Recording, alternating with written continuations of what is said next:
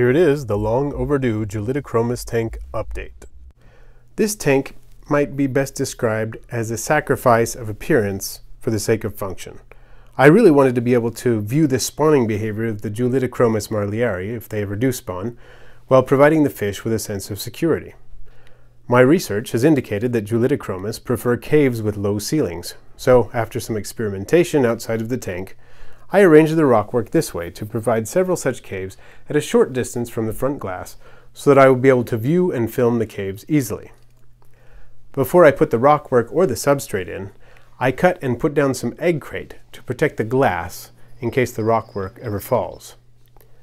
For substrate, I decided on a mix of aragonite sand for its buffering capacity and pool filter sand, which is inexpensive and a good grain size to help prevent anaerobic pockets from building up. However, the pool filter sand contains silica dust, which is a health hazard, so I needed to rinse it thoroughly before use. It also turned out that the first heater was faulty. It ran too hot. I ended up running the tank without a heater for a while, which slowed the cycling process. Fortunately, Doctors Foster and Smith willingly sent me a replacement heater. For a while, I just kept the tank cycled by adding ammonium chloride every couple of days, waiting until I had a chance to move the fish. I started by moving a few multis, along with shells of course, and the gold barbs from the temporary tank, along with a couple of hardy low-light plants, Anubias bartieri nana and Cryptocorin wentai. You can see that the multis have already made themselves at home. They're starting to stake out territories and dig down to the egg crate. Not exactly an aesthetically pleasing effect. Finally, it was time to add the Julidochromis marlieri. These fish have a reputation for being a bit touchy about changes in their water conditions, so I tried to acclimate them gradually.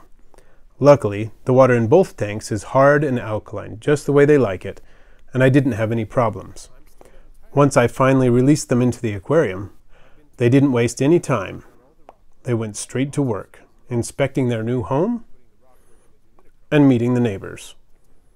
They seemed to have taken a particular liking to this cave, as I had hoped they would. I'm still not entirely sure if I will keep the aquarium this way. I've been toying with the idea of taking out all the rockwork, adding lots of shells, and making this a multi-only tank, and putting the rockwork and the Julidochromis in the current multi-tank. I'll just have to see how things go. But that's part of the fun. Thanks for watching. I post videos every Friday, all related to keeping aquarium and vivarium pets. You're most welcome to leave a comment and a like, and for those of you who are waiting for an animal voiceover at the end, so where's my new tank?